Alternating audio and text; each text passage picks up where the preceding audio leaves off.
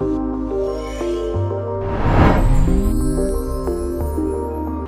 to Learn with Genie.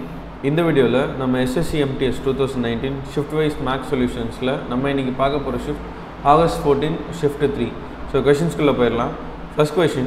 In 1 hour, a man rows his canoe against the stream at 11 km per hour and along the stream at 23 km per hour. What is the speed of the stream? So against the stream upstream. So upstream speed is 11 km per hour. அதே மாதிரி along the stream downstream speed எவ்வளவு கொடுத்திருக்காங்க அப்படினா 23 km per hour. So upstream ன்றது speed of the boat minus speed of the current. Downstream speed ன்றது speed of the boat plus speed of the current. So இந்த ரெண்டு ஈக்குவேஷனையும் அப்படியே add பண்ணுங்க. Add பண்ணீங்கன்னா speed of the current ரெண்டும் cancel ஆயிடும். இது ரெண்டும் ஆட் ஆச்சுனா 2sb is equal to இது ரெண்டும் ஆட் ஆச்சுனா 34. So அப்ப speed of the boat வந்து நமக்கு வந்து 17 கிடைக்கும். Speed of the boat 17 ன்றது எடுத்து போய் இங்க சப்ஸ்டிட்யூட் பண்ணீங்கன்னா speed of the current வந்து 17 minus 11 6 ன்னு கிடைக்குமா? So speed of the current வந்து 6, speed of the boat வந்து 7. நம்ம கிட்ட கேட்டிருக்கிறது what is the speed of the stream? That is nothing but current. So current ஓட ஸ்பீட் தான் கேட்டிருக்காங்க. So அப்ப ஆப்ஷன் 1 தான் ஆன்சர் 6. அடுத்த question, if the selling price of an article is 3/4 times its cost price, the profit or loss percentages. So selling price வந்து பாத்தீங்கன்னா இங்க 3/4 of cost price கொடுத்திருக்காங்க. அப்போ இங்க வந்து selling price கம்மியா இருக்கு cost price விட. சோ அப்ப கண்டிப்பா loss தான் இருக்கும். So selling price by cost price is equal to 3/4. So இப்போ இங்க 4 தான் cost price னா C தான் selling price. அப்ப எவ்வளவு வந்து நமக்கு லாஸ் ஆயிருக்கு? 1 லாஸ் ஆயிருக்கு. 4 - 3 1. So அப்போ 1/4 தான் வந்து நமக்கு loss percentage. So இத 100 ஆல மல்டிப்ளை பண்ணிட்டோம்னா 1/4 * 100 எவ்வளவு? 25%. So 25% தான் நம்மளோட loss, option 2. Another question, a rectangular paper of width 7 cm is rolled along its width and the cylinder of radius 9 cm is formed. So அதாவது உங்க கிட்ட வந்து பாத்தீங்கன்னா இப்படி ஒரு rectangular sheet இருக்கு. இதுதான் breadth, இதுதான் lengthனா along the breadth roll பண்றாங்க. So இந்த breadthையும் இந்த edgeயும் கனெக்ட் பண்றாங்க, சரியா? So இத கனெக்ட் பண்ணிடுறாங்க. நமக்கு ஒரு நமக்கு வந்து பாத்தீங்கன்னா இது வந்து என்ன ஃபார்ம் பண்ணும்? இந்த rectangle வந்து ஒரு cylinder ஃபார்ம் பண்ணும். அந்த சிலிண்டரோட ரேடியஸ் வந்து என்னவா வந்திருக்கும்னு சொல்லிட்டாங்கன்னா 9 cm ன்னு சொல்லிட்டாங்க. breadth வந்து தான் ஹைட் ஆயிடும். சோ அப்ப breadth தான் நமக்கு 7 சொல்லிட்டாங்க. breadth is equal to height which will be 7 cm. So நம்ம கிட்ட வால்யூம் கேட்டிருக்காங்க. வால்யூம் ஃபார்முலா என்னது? Volume of the cylinder is pi r²h. So 22/7 into r² வந்து 9² 81 into h ஓட வேல்யூ வந்து 7. So 7 7 கேன்சல் ஆயிடும். 81 into 22 பண்ணலாமா? So 81 into 22. So பண்ணோம் அப்படினா 162. So 2871. So 1782 தான் நமக்கான ஆன்சர். 1782 cm3. இங்க கொடுத்திருக்கிற ஆப்ஷன் தப்பு. இங்க வால்யூம் வந்து பாத்தீங்கன்னா 1782 cm3 தான் கரெக்ட் ஆன்சர். அடுத்த question, if the difference between the simple and compound interest on a sum of money for 2 years at 5% per annum is rupees 125, the sum is. So நம்ம கிட்ட difference between simple interest and compound interest கொடுத்திருக்காங்க. So difference between CA and FI க்கு நம்ம கிட்ட வந்து ஒரு formula இருக்கு. difference between SI and CI க்கு வந்து நம்மளோட ஃபார்முலா for 2 years, சரியா? So for 2 years கான ஃபார்முலா வந்து பாத்தீங்கன்னா P into R/100 the whole square. இதுதான் difference கான ஃபார்முலா. So difference வந்து 125 rupees னு கொடுத்திருக்காங்க. அப்ப 125 is equal to principal into rate எவ்வளவு கொடுத்திருக்காங்க? 5%. So 5/100 the whole power 2. So இத கேன்சல் பண்ணோம்னா 1/20. So அப்ப P is equal to 1/20 square பண்ணோம்னா நமக்கு 400 வருமா? So 125 into 400. So 125 into 400 பண்ணீங்கன்னா நமக்கு 50000 கிடைக்கும். So அப்ப பிரின்சிபல் வந்து 50000, ஆப்ஷன் 1. அடுத்த question, the radii of two cylinders A and B are in the ratio 5:6 and heights are in the ratio 7:4 respectively. The ratio of the curved surface area of a cylinder B to that of A is. So நமக்கு வந்து R1/R2 கொடுத்துட்டாங்க. Ratio என்னன்னா 5/6. அதே மாதிரி H1/H2 வந்து எவ்வளவு கொடுத்திருக்காங்க அப்படினா 7/4 கொடுத்திருக்காங்க. நம்ம கிட்ட கேட்டிருக்கிறது ரெண்டுத்தோட கர்வ்ட் சர்ஃபேஸ் ஏரியாவோட ரேஷியோ. அதாவது 2pi R1H1 divided by 2pi R2H2 இதான் கேட்டிருக்காங்க, கரெக்ட்டா? So 2pi கேன்சல் பண்ணிட்டோம்னா நமக்கு கண்டுபிடிக்க வேண்டியது R1/R2 into H1/H2. R1/R2 வந்து என்னது? 5/6. H1/H2 வந்து என்னது? 7/4. So 5 7s are என்ன வரும்? நமக்கு 35 கிடைக்கும். 6 4s are நமக்கு வந்து பாத்தீங்கன்னா 24 கிடைக்கும். So அப்ப நமக்கான ரேஷியோ வந்து 24:35 தான் ஆன்சர், ஆப்ஷன் 2. அடுத்த question, So a shopkeeper purchased 120 pears for rupees 15 rupees each. However, 10 pears were rotten and thrown away. The remaining sold at rupees 18 each. What will be the percentage profit? So நம்ம கிட்ட வந்து பார்த்தீங்கன்னா 120 pears each வந்து rupees 15 rupeesக்கு வாங்கியிருக்காங்க. So டோட்டலாக நம்மளுக்கு செலவான amount வந்து 1800 rupees ஆயிருக்கும். அடுத்தது அதில் வந்து 10 pears வந்து ராட் ஆயிடுச்சு. மீதி வந்து நம்மக்கிட்ட எத்தனை இருந்திருக்கும் அப்படின்னா 110 pears இருந்திருக்கும். ஏன்னா நம்மளுக்கு வந்து 10 ராட் ஆயிடுச்சு இல்லையா, ஸோ அப்போ மீதி 110 இருந்திருக்கும். ஸோ அப்போ அந்த ரிமைனிங்கை வந்து அவர் 18 rupeesக்கு செல் பண்ணுறாரு. ஸோ அப்போ ஈச் 18 rupeesக்கு செல் பண்ணும்போது அப்போ நம்மளுக்கு வந்து பார்த்திங்கன்னா 1980 டோட்டலாக அவர் வந்து செல் பண்ண அமௌண்ட். ஸோ இது ரெண்டுத்தோட டிஃப்ரென்ஸ் எவ்வளோன்னு வந்து பார்த்தீங்கன்னா 180 rupees கரெக்டாக. ஸோ அப்போ ஒரு ப்ராஃபிட் எவ்வளோ கிடச்சிருக்கு, 180 rupees தான் ப்ராஃபிட் கிடச்சிருக்கு. அந்த 180 rupeesன்றது எவ்வளோ பர்சன்டேஜ் அப்படின்னு பார்த்தீங்கன்னா 180/1800 into 100. ஸோ 1/10. ஸோ ஒரு ஜீரோ கேன்சல் ஆயிடுச்சுன்னா நமக்கு என்ன கிடைக்கும், ப்ராஃபிட் பர்சன்டேஜ் வந்து 10%. ஆப்ஷன் 2. அடுத்த question, A is to B is 2 is to 3, B is to C is 4 is to 5 and C is to D is 6 is to 7. Then what is the value of A plus B plus C by D? So A is to B is to C first கண்டுபிடிச்சிக்கலாம். So இங்கே வந்து 2 is to 3, இது வந்து 4 is to 5 கரெக்டாக. So அப்போ இதை வந்து 4 ஆலையும் இதை வந்து 3 ஆலையும் மல்டிப்ளை பண்ணிக்கோங்க. ஸோ நம்மளுக்கு என்ன வரும்னா 8 is to 12 is to 15 கிடைக்கும். ஸோ இது வந்து ஏபிசிக்கானது. நம்மளுக்கு இப்போ C is to D வந்து 6 is to 7 தெரியும். ஸோ 6க்கும் 15க்கும் எல்சிஎம் வந்து 30 இல்லையா. ஸோ இது வந்து 2 சார், இது வந்து 5 சார். ஸோ மல்டிப்ளை பண்ணோம் அப்படின்னா ஃபஸ்ட்டு வந்து மல்டிப்ளை பண்ணோன்னா 16 is to 24 is to 30 is to 7 5 sir வந்து 35 கரெக்டாக. ஸோ இப்போ நம்மகிட்ட கேட்டிருக்கிறது வந்து A plus B plus C by D. So A plus B plus C பண்ணோன்னா 16 plus 24 வந்து 40, 40 plus 30 70, 70 divided by 35 என்ன வரும் நமக்கு 2. அப்போ ஆன்சர் 2, ஆப்ஷன் 4. அடுத்த question, the LCM of two numbers 390 and 420 is 5460 and the HCF of the two numbers is. So LCM into HCF வந்து நமக்கு என்னென்னு கொடுத்துருக்காங்க அப்படின்னா நம்மளுக்கு வந்து பார்த்திங்கன்னா LCM வந்து 5460 கொடுத்துட்டாங்க. நம்மளுக்கு வந்து LCM into HCFன்றது product of the two numbers கரெக்டாக. ஸோ அப்போ LCM into HCF is equal to அந்த டூ நம்பர்ஸ் வந்து 390 and 420. So equal to 390 into 420. So ஒரு ஜீரோ கேன்சல் பண்ணிடலாம். இதை 7 டேபிளில் கேன்சல் பண்ணலாம், இல்லைனா 14 டேபிளில் கேன்சல் பண்ணலாமா. 14 3 சார், இதை 14 டேபிளில் கேன்சல் பண்ணிங்கன்னா 3 சார் 42, 126 வரும், 9 சார் 126. ஸோ இங்கே 39 இங்கே 390 இருக்குது. இப்போ 1 சார், இது வந்து 10 சார். அப்போ HCF என்ன கிடைக்கும் நமக்கு 10 into 3 30. ஸோ அப்போ 30 தான் நம்மளோட HCF, option 3.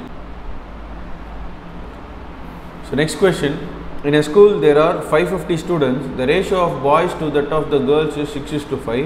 How many more girls should join the school so that the ratio becomes 5 is to 6? So ஒரு ஸ்கூலில் மொத்தமாக வந்து பார்த்தீங்கன்னா 550 ஸ்டூடெண்ட்ஸ் இருக்காங்க. அதில் boys is to girls ratio வந்து பார்த்தீங்கன்னா என்ன கொடுத்துருக்காங்க, boys is to girls ratio வந்து 6 is to 5 கொடுத்துருக்காங்க.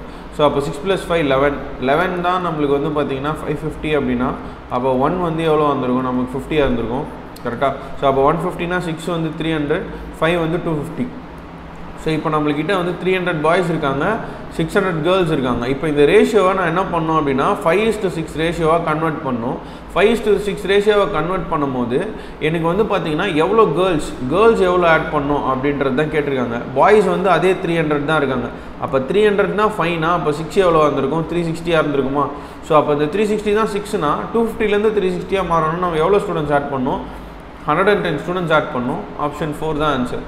அடுத்த question, at the rate of 8% the amount invested earns a simple interest for rupees 240 after 3 years. If the rate of interest been 5% more, then how much more interest would it have earned ன்னு கேட்டிருக்காங்க. So 240 rupees தான் நம்மளுக்கான interest. So simple interest is equal to principal into rate into time by 100 கரெக்டாக. So நம்மளுக்கு வந்து பார்த்தீங்கன்னா இங்கே வந்து 24 கிடைக்கும். ஸோ 1 சார், இது வந்து 10 சார் போயிடுமா. ஸோ பிரின்சிபல் வந்து நம்மளுக்கு எவ்வளோன்னு கிடச்சிருக்குன்னா 1000 கிடச்சிருக்கும். ஸோ நம்மக்கிட்ட வந்து பார்த்திங்கன்னா ஆல்ரெடி வந்து 8% இன்ட்ரெஸ்ட் இருக்கிறப்போ 240 rupees கிடச்சிருக்கு. 5% எக்ஸ்ட்ராவாக இருக்கிறப்போ ஸோ அப்போ 1000ல் 5%ன்றது நம்மளுக்கு எவ்வளோ வந்திருக்கும் அப்படின்றத. So if the rate of the interest mean 5% more, then how much more interest would it have gained? So அப்போ 5% மோர்ன்றது ஒன் இயருக்கு 5%னா அப்போ 3 இயர்ஸ்க்கு எவ்வளோ இருந்திருக்கும் 15%. அந்த 15% எவ்வளோன்றது நம்ம கண்டுபிடிச்சா போதும் கரெக்டாக. ஸோ அப்போ 15% of 1000 rupees. So 15% of 1000 rupees is nothing but 150 rupees. So அப்போ ஆப்ஷன் 3 தான் நம்மளோட ஆன்சர். அடுத்த question, two pipes P and Q can fill an empty tank in 20 minutes and 10 minutes respectively. R can empty a full tank in 15 minutes. If all the three pipes are open together, how much time will they take to fill the tank? So இங்க ரெண்டு filling tank இருக்கு. P வந்து 20 minutesல fill பண்ண முடியும். Q ஆல வந்து 10 minutesல ஒரு tank fill பண்ண முடியும். ஆனா R ஆல வந்து பாத்தீங்கன்னா 15 minutesல ஒரு tank வந்து empty பண்ண முடியும், ஒரு completely filled tank. So இது மூணுத்துக்கும் LCM எடுத்தோம்னா 60, இது வந்து 3s are, இது வந்து 6s are, இது வந்து 4s are. ஓகே, ஸோ இப்போ இதுதான் நம்மளுக்கு இங்கே 4 வந்து மைனஸ். ஏன் அப்படின்னா R வந்து எம்டிங் பைப். ஸோ இப்போ இவங்க மூணு பேரையும் சேர்ந்து ஓப்பன் பண்ணிடுறாங்க. So P + Q - R. So நம்மளுக்கு என்ன வந்துடும்னா 3 + 6 வந்து 9, 9 - 4 வந்து நம்மளுக்கு என்ன கிடைக்கும், 5 கிடைக்குமா? ஸோ அப்போ இதுதான் இவங்க மூணு பேரும் சேர்ந்து பண்ணுற ஒர்க். ஸோ அப்போது நம்மளுக்கு டோட்டல் ஒர்க் வந்து 60. ஒரு நாளைக்கு இவங்க பண்ணுற ஒர்க், 1 ஹவருக்கு இவங்க பண்ணுற ஒர்க் வந்து 1 hour இல்லை 1 minute. ஸோ அப்போ இவங்க எவ்வளோ நேரத்தில் வந்து அந்த ஒர்க்கை முடிச்சிருப்பாங்கன்னா 60/5 which will be equal to 12 minutes. So இவங்க மூணு பேரும் சேர்ந்து ஒரு டேங்கை வந்து ஃபில் பண்ணுறதுக்கு 12 minutes ஆயிருக்கும். ஆப்ஷன் 1 தான் நம்மளோட ஆன்சர். அடுத்த question, the average weight of 38 students is 42 kg. If it was found later that 46 kg was misread as 26 kg in one of the readings, then what is the correct average? So 38 students oda average வந்து 42 kgs ன்னு கொடுத்துட்டாங்க. இப்போது 46 kg தப்பாக வந்து என்னென்னு மிஸ்ரெட் பண்ணிட்டாங்கன்னா 26 மிஸ்ரெட் பண்ணிட்டாங்க. So இங்கே எவ்வளோ டிஃப்ரென்ஸ் இருக்குது, 20 இருக்குது. ஸோ அந்த 20 நான் என்ன பண்ணணும், இன்க்ரீஸ் பண்ணணும். ஏன்னா கம்மியாக கொடுத்ததுனால நான் இப்போ திருப்பி இன்க்ரீஸ் பண்ணணும். அப்போ 20 ஆட் பண்ணணும். ஸோ இந்த டோட்டல் சம்மில் நான் 20 ஆட் பண்ணணும். அதுக்கு நான் என்ன பண்ணுறேன்னா 20/38 பண்ணிக்கிறேன். ஏன்னா டோட்டல் ஸ்டூடெண்ட்ஸ் 38 இல்லையா, அந்த 20/38 பண்ணனா எனக்கு வந்து என்ன கிடைக்கும், 10/19 கிடைக்குமா? 10/19 நம்ம வந்து டிவைட் பண்ணலாமா? ஸோ 0.5s are பண்ணோன்னா 95, திருப்பியும் 5 வரும். 5ன்றப்போ நம்மளுக்கு வந்து பார்த்திங்கன்னா 2s are 38. ஸோ 0.52 கிடைக்குதா? ஸோ அப்போ இந்த 42 கூட இந்த 0.52 ஆட் பண்ணிக்கோங்க. ஸோ 42 + 0.52 தான் நம்மளோட ஆவரேஜாக இருந்திருக்கும். ஸோ 42.5, ஏன்னா கரெக்ட் 1 decimal point கேட்டிருக்காங்க. ஸோ அப்போ 42.5 தான் நம்மளோட ஆன்சர். அடுத்த கொஸ்டின், ஸோ இது வந்து ஒரு சிம்பிளிஃபிகேஷன். ஸோ இதில் வந்து நம்ம இந்த 12² தனியாக வச்சுக்கலாம், இந்த 16/3 தனியாக வச்சுக்கலாம், இந்த 20/4 தனியாக சால்வ் பண்ணலாம். ஸோ 12² வந்து 144, 16/3 வந்து 148 - 20/5 வந்து 20/4 வந்து 5, 48 - 3 43, 144 + 143 வந்து 187. ஆப்ஷன் 4. அடுத்த question, in an examination there are 800 boys and 600 girls. 40% of boys and 60% of girls pass the examination. So 40% of boys, 60% of girls exam pass பண்ணிடுறாங்க. The percentage of failed students from the total students is, so உங்ககிட்ட 800 boys இருக்காங்க, அதே மாதிரி வந்து பார்த்தீங்கன்னா 600 girls இருக்காங்க.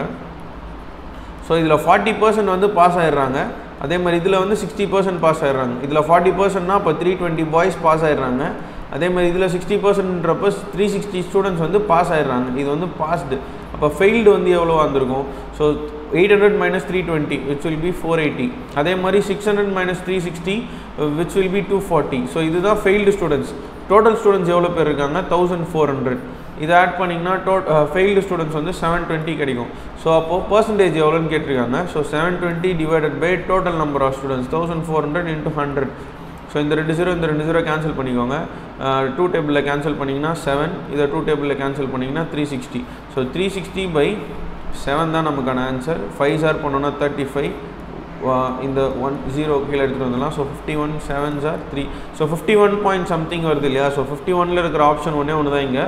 அப்போது 51.43 தான் நம்மளோட ஆன்சர்.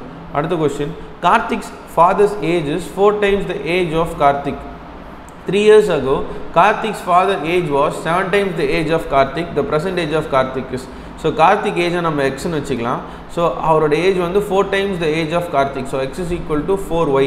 கார்த்திகோட ஏஜ் வந்து y, கார்த்திகோட ஃபாதரோட ஏஜ் வந்து x. 3 years agoனா அப்போ x - 3 is equal to Karthik's father's age was 7 times the age of Karthik. So 7 times y - 3. So இப்போ இங்கே வந்து நம்ம என்ன பண்ண போகிறோம்னா x is equal to 4y எடுத்துகிட்டு வந்து இங்கே சப்ஸ்டியூட் பண்ண போகிறோம். So 4y - 3 is equal to 7y - 21. So இந்த 4y இங்கேயும் இந்த 21 இங்கேயும் வந்துருச்சுன்னா 3y is equal to 21 - 3 18. So 3y is equal to 18ன்றப்போ y is equal to 6. So அப்போ ஏஜ் ஆஃப் கார்த்திக் தான் கேட்டிருக்காங்க, which is equal to 6 years. So next question, இது வந்து பார்த்தீங்கன்னா ஒரு சிம்பிளிஃபிகேஷன் தான். ஸோ இதையும் நம்ம என்ன பண்ணலாம், டேர்மாக பிரிச்சுக்கலாம். 75% of 260ன்றது 3/4 of 260. ப்ளஸ் அதே மாதிரி வந்து பார்த்தீங்கன்னா 30%ன்றது 3/10 ஆஃப் 320. ஸோ இந்த 0 கேன்சல் பண்ணிவிடுங்க. ஸோ இதை 4 டேபிளில் கேன்சல் பண்ணோன்னா 65. ஸோ 65 into 3ன்றது வந்து பார்த்தீங்கன்னா 130, 195 கிடைக்குமா? ஸோ 195 ப்ளஸ் 3 into 32 வந்து பார்த்தீங்கன்னா ஒரு 96 கிடைக்கும். ஸோ இது ரெண்டுத்தையும் ஆட் பண்ணிங்கன்னா 291. ஸோ அப்போ ஆப்ஷன் 4 தான் நம்மளோட ஆன்சர். அடுத்த question, the diagonal of a square is equal to the side of an equilateral triangle. If the area of the square is 18√3, what is the area of the equilateral triangle? So நம்மக்கிட்ட வந்து பார்த்திங்கன்னா ஒரு square இருக்குது, அந்த ஸ்கொயரோட diagonal இருக்குது இல்லையா, அந்த ஸ்கொயரோட டயக்னல் வந்து ஒரு ஈக்குவலேட்டரல் ட்ரையாங்கிளோட சைடுன்னு சொல்லிட்டாங்க. இப்போது நம்மளுக்கு இந்த ஸ்கொயரோட ஏரியா கொடுத்துட்டு நம்மளுக்கு இந்த ட்ரையாங்கிளோட ஏரியா கேட்டிருக்காங்க கரெக்டாக. So first area of square வந்து பார்த்திங்கன்னா என்னது, ஏ square. Area of square is equal to A square. அதுதான் நம்மளுக்கு 18√3ன்னு கொடுத்துருக்காங்க. அப்போ ஏவோட வேல்யூ என்ன வந்திருக்குன்னா ரூட் ஆஃப் 18√3 இருந்திருக்கும் கரெக்டாக. நம்மளுக்கு தேவை டயக்னலோட value. Diagonal is nothing but a√2 கரெக்டாக. டயக்னல்ன்றது a√2 which will be equal to root of 18 into √3 into √2. இதுதான் நம்மளுக்கான டயக்னல். இப்போ இந்த டயக்னலை தான் நம்ம சைடாக எடுத்துக்கிறோம். ஸோ அப்போ ஏரியா ஆஃப் ஈக்குவலேட்டரல் ட்ரையாங்கிள் என்னது, ஏரியா ஆஃப் ஈக்குவலேட்டரல் ட்ரையாங்கிளோட ஃபார்முலா வந்து √3/4 into a ஸ்கொயர். ஸோ அப்போ இங்கே ஏன்றதுக்கு பதிலாக நம்மக்கிட்ட என்ன இருக்குது, a√2 இருக்குது. இப்போ ஏ இருக்க வேண்டிய இடத்துல இந்த வேல்யூ தான் எடுத்துகிட்டு வந்து நம்ம சப்ஸ்டியூட் பண்ண போகிறோம். ஸோ இந்த டோட்டல் வேல்யூவை சப்ஸ்டியூட் பண்ண போகிறோம் கரெக்டாக. ஸோ அப்போ சால்வ் பண்ணலாமா, √3/4 இன்ட்டு இதை வந்து ஸ்கொயர் பண்ண போகிறோம். ஸோ இதை ஸ்கொயர் பண்ணோன்னா 18√3 ஸ்கொயர் 18√3க்கு மேலே இருக்கிற ரூட் கேன்சல் ஆகிடுமா, அப்போது 18√3 மட்டும் வரும். √2 ஸ்கொயர் பண்ணோம் அப்படின்னா 2ன்னு வந்துடுமா. So into 2. ஸோ அப்போ √3 into √3 வந்து நம்மளுக்கு என்ன வரும், 3 into 18 54. 54/4 into 2.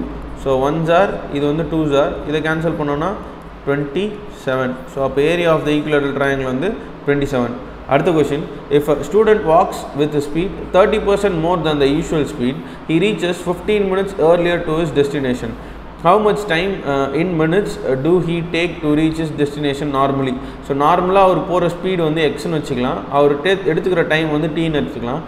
ஸோ இதுதான் டோட்டல் டிஸ்டன்ஸ், ஏன்னா ஸ்பீட் இன்ட்டு டைம் தான் டிஸ்டன்ஸ். இப்போ இதே வந்து அவர் 30% மோர்னு சொல்லியிருக்காங்க. ஸோ 130/100 ஆஃப் எக்ஸ்ன்ற ஸ்பீடில் போகிறார் அவர். அப்போ எவ்வளோ நேரத்தில் போயிடுறாரு அப்படின்னா t-15. ஸோ 15 மினிட்ஸ் ஏர்லியராக போயிடுறாரு இல்லையா. ஸோ 3t-15 எடுத்துக்கலாம். ஸோ இப்போ இந்த எக்ஸ் கேன்சல் பண்ணிடலாம், இந்த 0 கேன்சல் பண்ணிடலாம், இந்த 10 மேலே எடுத்துகிட்டு போயிடலாமா. ஸோ அப்போ 10t is equal to 13 உள்ள மல்டிப்ளை பண்ணிங்கன்னா 13t minus 13 into 15 நமக்கு என்ன வரும், 13 into 15ன்றப்ப நம்மளுக்கு வந்து 150 ப்ளஸ் ஒரு 45 195 கிடைக்குமா. ஸோ அப்போ 3t is equal to 195. So அப்போ t is equal to 65. So அப்போ நம்மளுக்கு டோட்டலாக எடுத்துக்கிற டைம் வந்து 65 மினிட்ஸ், ஏன்னா நம்மளுக்கு கிடச்சிருக்கிறது மினிட்ஸில் தான் கிடச்சிருக்கு. ஆப்ஷன் 2. அடுத்த question, a marked price of a shirt is ₹2000. If a shopkeeper declares successive discount on a shirt 10% and 25%, the selling price of the shirt is. So நம்மக்கிட்ட வந்து ₹2000 தான் நம்மளோட மார்க்டு ப்ரைஸ். இதிலேருந்து ஃபஸ்ட்டு ஒரு 10% டிஸ்கவுண்ட், அதுக்கு அடுத்தது ஒரு 25% டிஸ்கவுண்ட் கொடுக்குறாங்க. 10% டிஸ்கவுண்ட் கொடுத்தாங்கன்னா இன்ட்டு 90/100 கரெக்டாக. அதே மாதிரி அதுலேருந்து ஒரு 25% டிஸ்கவுண்ட்னா இன்ட்டு 75/100. ஸோ இப்போ என்ன பண்ணலாம் அப்படின்னா இந்த 2 0 கேன்சல் பண்ணிடலாம். இதை வந்து 3/4ன்னு மாற்றிடலாம். ஸோ இப்போ இதை 4 டேபிள் 1s are, இங்கே வந்து 5s are கிடைக்கும். ஸோ 5 into 3 15 into 9 வந்து 135. ஸோ 1350 தான் நம்மளோட செல்லிங் ப்ரைஸாக இருந்திருக்கும். So option A. அடுத்த question, the marks of 11 students in ascending order for a test are given below. So 11 ஸ்டூடெண்ட்ஸ்னு சொல்லிட்டாங்க, அசெண்டிங் ஆர்டரில் கொடுத்துருக்கோம், அவங்களே சொல்லிட்டாங்க. மீடியன் 36 கொடுத்துட்டாங்க, வேல்யூ ஆஃப் கே கேட்டிருக்காங்க. ஸோ இப்போது இங்கே 11 ஸ்டூடெண்ட்ஸ் கொடுத்துருக்காங்க அப்படின்னா அப்போ 6th வேல்யூ தான் நம்மளோட மீடியனாக இருந்திருக்கும் கரெக்டாக. ஸோ அப்போ இங்கே 6th வேல்யூ தான் மீடியன். ஸோ அப்போ 1 2 3 4 5 6. இப்போ இந்த k+3 தான் வந்து பார்த்தீங்கன்னா மீடியனோட வேல்யூ எவ்வளோ 36. ஸோ அப்போ k+3 தான் 36 அப்படின்னா k is equal to 36 minus 3 which is equal to 33. So அப்போ ஆப்ஷன் 4 தான் answer. So next question, A is 1.5 times as efficient as B. A and B together can complete the work in 12 days. In how many days A alone can complete the work? So A வந்து பார்த்தீங்கன்னா இங்கே 3/2 B, அதாவது 1.5 times எஃபிஷியன்ட்னால. So ஏவும் பியும் சேர்ந்து work பண்ணும்போது நம்மளுக்கு எத்தனை நாளில் ஒர்க் முடியுது அப்படின்னா 12 டேஸில் ஒர்க்கை முடிச்சிருக்காங்க.